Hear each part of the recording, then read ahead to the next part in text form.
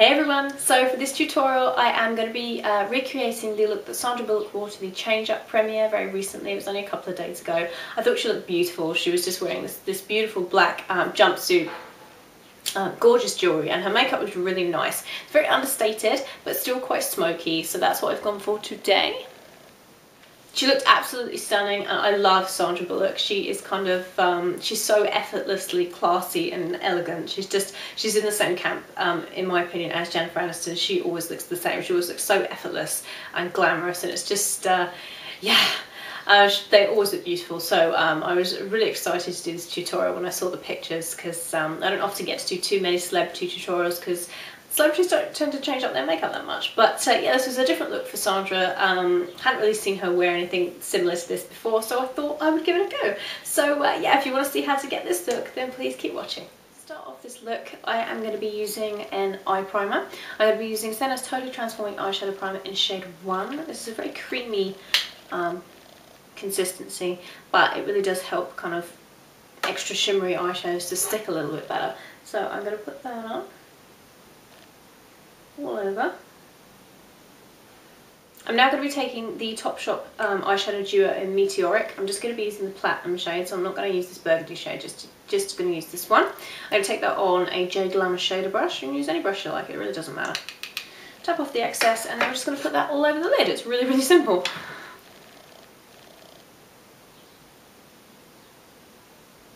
So that's the platinum shade all on. I'm now going to be taking the Naked palette, and I'm going to be using the colour Naked from the Naked palette, and it is just this matte, very dark kind of, well, it's not that dark, it's kind of like a cafe latte brown. I'm just going to be taking a tiny little touch of that on a Urban Decay 24/7 blending brush, and I am going to kind of map out a crease. So if you can see here, this is all eyeshadow, but it just looks like natural shading, so I don't want my eyes to get swamped in all the platinum. So I'm going to just hit above my crease, just here, and move that back and forth, up quite high into the inner corner.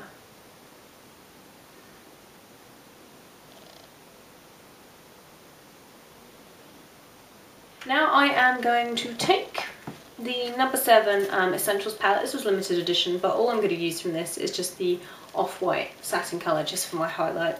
You can get a colour like this from anywhere pretty much. And I'm just going to pop that on under my brows. If you look at the pictures of Sandra that I posted below, you'll see that the look is very eyeliner heavy, but it's kind of smoky at the same time, so it doesn't look too overpowering. So I'm just going to be using this to line my top lashes. I'm not going to wing it out, I'm just going to kind of stop at the edge.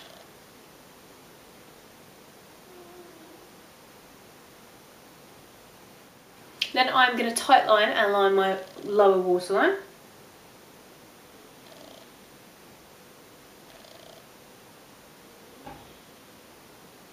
I'm just going to take the Meteoric, the platinum, and just put that underneath my lower lash line.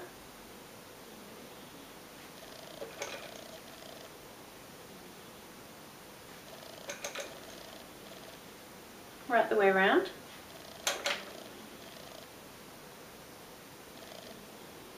In the inner corner, I also took a big fluffy brush like this, and just a shimmery white. This is Blanc by Frontcover, and just swirl that in there, and just pop that in the inner corner, just to kind of brighten it up a little bit, just like that. Then for the dark kind of smokiness that we've got on the outer portion, I'm just going to take the same eyeliner again,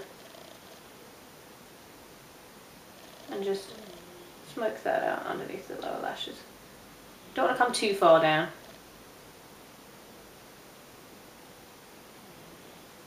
And just stop when you get about halfway.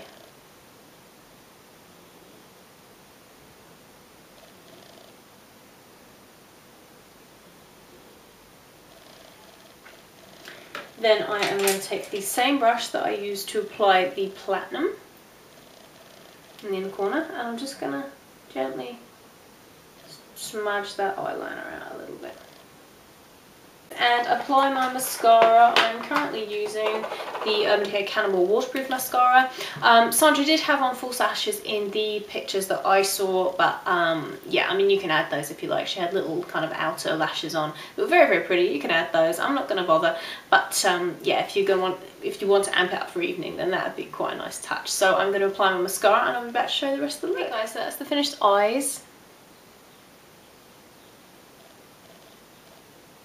Super understated. You know, you don't have to have all the dark liner, but I think it's really, really pretty, and it's kind of unusual makeup to see on Sandra, because she usually goes very kind of minimalistic, and this is still kind of minimal, but I really like the liner. It just kind of amps it out, makes it a little bit more sexy. So for the cheeks, I am going to be using, if I can find it, yes, I'm going to be using just to contour a tiny little bit, because she didn't have too much contour going on, but she definitely had some. I'm going to be using the Royal Effem Bright and Bronze Mineral Powder in Nude, just to add a little bit of definition.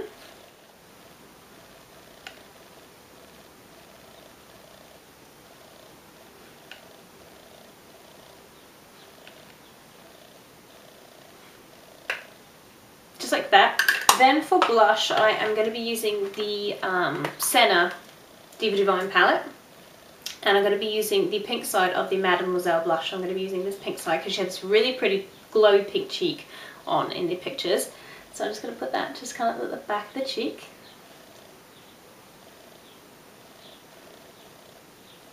Just like so. And then for highlight, I am just going to be using a little bit of the Inspiration highlighter from Senna that comes in this palette, and I'm just gonna put that here, and I'm gonna put it quite far into the centre of my face, because if you look at the pictures, she has a lot of kind of dewiness going on around her cheek area, like the middle of her cheek. So I'm just gonna put a little bit of that just there. Now for the lips, if you look at the pictures, you can see she has this really beautiful dewy kind of pinky peach lip going on. So I'm going to start off with a little bit of L'Oreal's Colour Riche lipstick in Peach Creme, which is number 454. I'm just going to put a small amount of that on first.